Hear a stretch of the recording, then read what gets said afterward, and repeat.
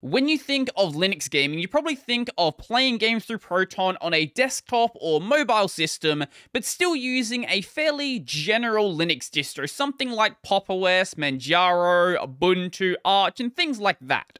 But what if I said, very soon, Chromebooks were going to be on the table? So at Google's Game Developer Summit, Greg Hartel, who is a product director at Google, incorrectly stated that the alpha for Steam is now available on Chromebooks. And it's not like this was a big reveal. It is coming soon, but everyone knew that it was coming. So since about 2020, we know that Valve and Google have been working together to try to bring Steam, along with Steam Play, Proton, or in this case, it's being called Borealis, over to the Chromebooks. Now, instead of saying the alpha was already out, what he was supposed to say is the alpha is coming soon. So following this, they went and posted a blog post saying, yo, this is happening. Steam to ChromeOS. Hello Chromebook community, as you may have already heard, our team is working with Valve to bring Steam to ChromeOS. We are very excited to share that we'll be landing an early alpha quality version of Steam on ChromeOS in the dev channel for a small set of Chromebooks coming soon. Please come back to the forum for more information. While Chromebooks are typically low-powered devices, this shouldn't really be that surprising considering what ChromeOS actually is. So firstly, it's literally just running a modified version of Gentoo. So sure, it's heavily modified, but it's still a regular Linux distribution under the hood. Secondly, since Crostini, the idea of running Linux apps on ChromeOS came out, you've actually been able to run Steam on ChromeOS. It hasn't been a great experience, but it has been possible. The change here is this is going to be a native Steam app. But before we get into that, if you want to support the channel and perhaps you need a server, be sure to go check out brodierobertson.xyz/Linode, linked on screen and in the description down below. When you sign up, add your details and all of that fun stuff, you'll be given $100 free credit. And being completely honest, I have been using Linode way before they knew I existed, and I think they run a great service. And now enjoy the rest of the video. Which, considering the general low-powered nature of Chromebooks, any extra overhead that can be removed is always going to be a good thing. Now, I know someone's going to say, but what about everything running as a web app? Well, we can ignore that. That's the whole point of ChromeOS. And you might be thinking, well, why would you care about Steam on a Chromebook? You don't run a Chromebook. You don't plan to run one anyway. Well, the simple answer is both Linux gaming and ChromeOS or Chromebook gaming, whatever you want to say, are both going to be using Proton. This does mean that gaming on a Chromebook is going to have the same sort of limitations we have on regular Linux. For example, anti-cheat may be an issue in some places, weird proprietary codecs, and things like that. But because we're adding these millions and millions of devices into this pool of devices that are now reliant on Proton and Steam Play, it makes it a far more compelling matter for developers to make their games in ways that play nicely with those systems. Sure, it may not be compelling enough for every single developer. I don't expect Microsoft to go out of their way to make sure all of their games using anti-cheat work really, really well. But it is going to encourage developers to not put in roadblocks just for the sake of making sure their game doesn't work on Linux.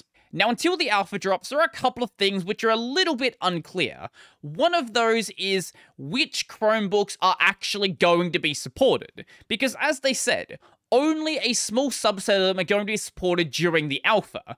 So right now, we do have sort of an initial list. This is reported on by 9to5Google based on some code changes made to the ChromeOS source code. And these code names we're seeing are based on the motherboards in these devices. So we have the Volta, the Acer Chromebook 514, we have the Volette, the Acer Chromebook 515, we have the Voxel, the Acer Chromebook Spin 713, the Delbin, the Asus Chromebook Flip CX5, the Drobit, or Dropit? I'm going to say Drobit, the Asus Chromebook CX9, and the LME, the HP Pro C640 G2 Chromebook Enterprise, along with a so far unreleased device from Lenovo titled as Lindar.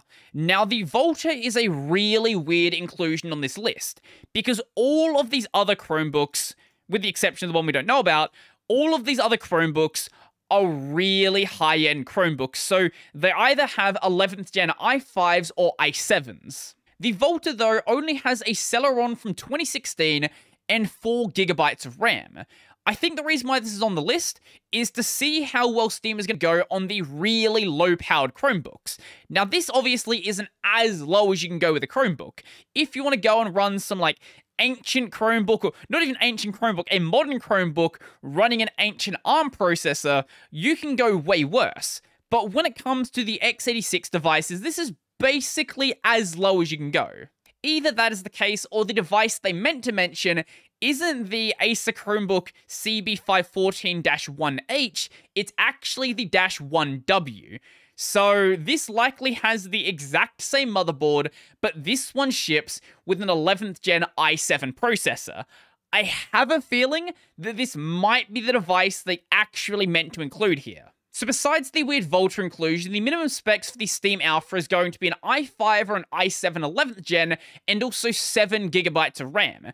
This basically eliminates pretty much every Chromebook, but this is just going to be for the Alpha. When Crostini first came out as well, it was a very limited subset of devices. You want to have it running on a small set of devices. This makes it much easier to do bug reporting, because you're not worrying about all of the different SKUs, you're just worrying about the software itself. There is also evidence that testing is taking place with 10th gen Intel CPUs, but even so, that still eliminates the vast majority of Chromebooks out there.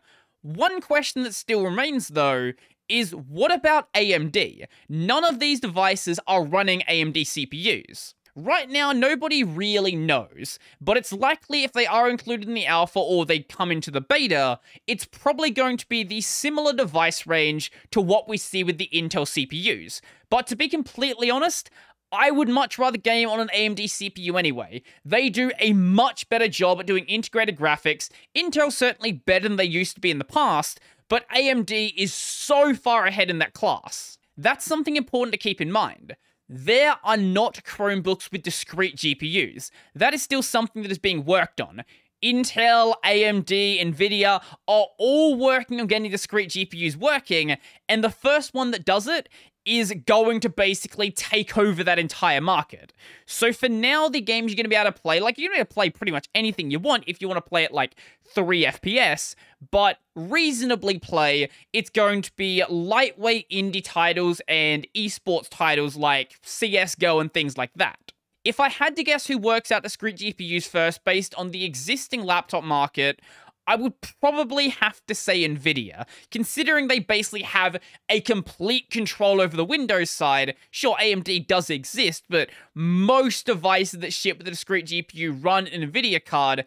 It's likely they have the extra resources to spend on getting it working on Chromebooks as well.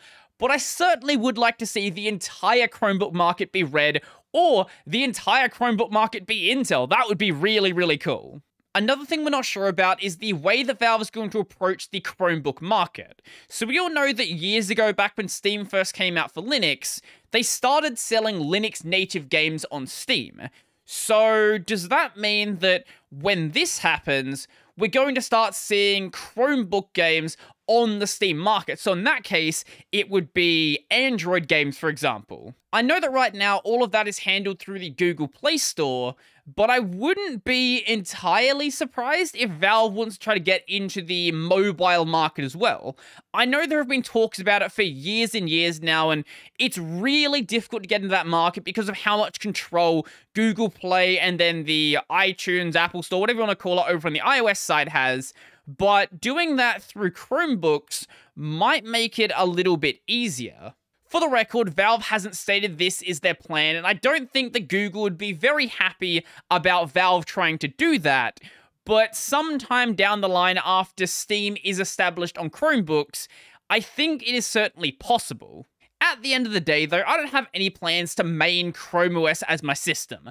I like my Linux system, and I don't think that's ever going to change. But I do stand by the fact that improving gaming on Chromebooks is going to improve it on Linux, and I think that is better for everyone. And Valve has been trying to decouple gaming from Windows for years and years now. They know that you can't go and get developers to stop developing games for Windows, so giving them a way to easily make their games work on these other systems seems like the best bet to take.